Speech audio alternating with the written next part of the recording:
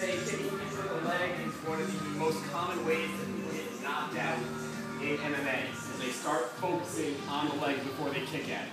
Instead of being up here and guarded, they immediately start staring at the leg, and all they're thinking about is planting that guy in the leg. And as soon as they step forward, they take them right to the chin. We're going to try to avoid that at all costs. First of all, while it may sound good, if you kick somebody in the leg with your actual foot, with your instep, acoustically, it's beautiful. Physically, it's terrible.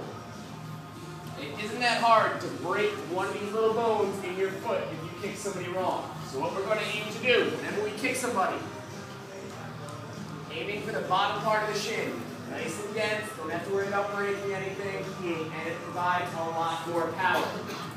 So that's what we're aiming to hit with.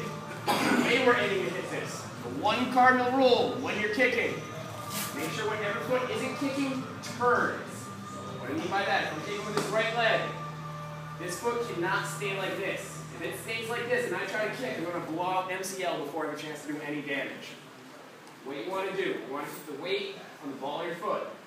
So as you kick through, your heel is going to turn. If your heel is facing your target as you kick, you're right where you want to be. So if I'm throwing this kick directly in front of me, as it comes through, so does my heel.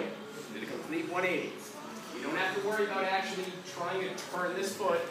Just let the momentum of your body carry you through. All the momentum's coming from this hip.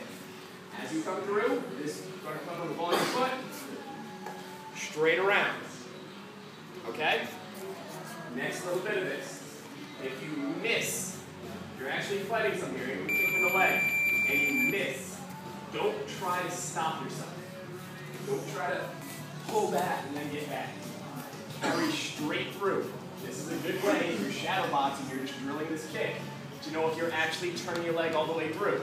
If I'm not kicking anything, I should have the ability to do a full 360 and land right back where I am. So if I'm here, straight through. If I don't do that, say goodbye to my knee. By the time I get here, something's going to snap, and I'm going West Welfare Circuit 2009. Alright? So, again, as you're here, the rear leg, weight goes to the front, ball of your foot, carry through, and here. Next little bit of this. You don't want to hit parallel to the ground. Alright? It kind of transfers the energy in a way where you don't get the full force of the kick. If you're kicking somebody on the outside of the leg, you want to hit them on a downward 45. So as it comes up, kicking down this way. What that means is your knee has to be above the target as you're coming down.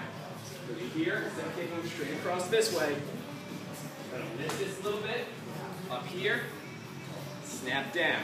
So it comes down across. This causes the knee to cave in a little bit instead of just kind of kicking out. Alright, so what I'm going to have everybody do, starting off with just the rear leg. I'm going to go a quick minute and a half shadow boxing just so everybody can get used to it.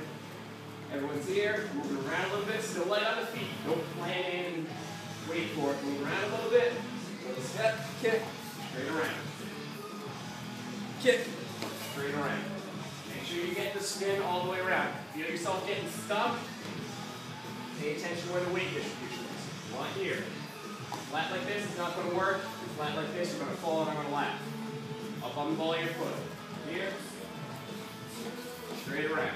Any questions on it? Beautiful. Everybody grab a little spot and start to work it out. Here we go. Minute on the clock.